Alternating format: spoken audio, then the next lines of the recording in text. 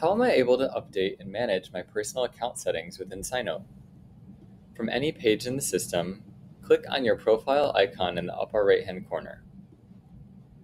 Access My Profiles page in order to take actions such as updating your icon and avatar, changing your full name or initials, and even updating your email and password associated with your SciNote account. From here, set up two-factor authentication to add an extra layer of security to your account, such as enabling authentication through your mobile device.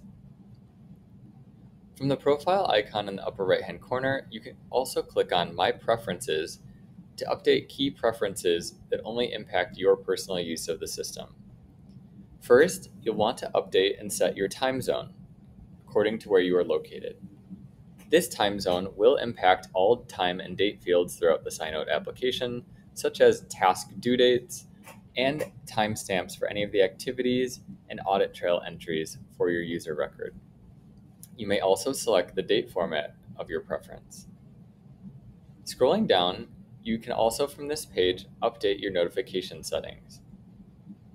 For different categories such as task notifications, project and experiment notifications, inventories, and other miscellaneous notifications, there are two different categories that you can toggle on and off.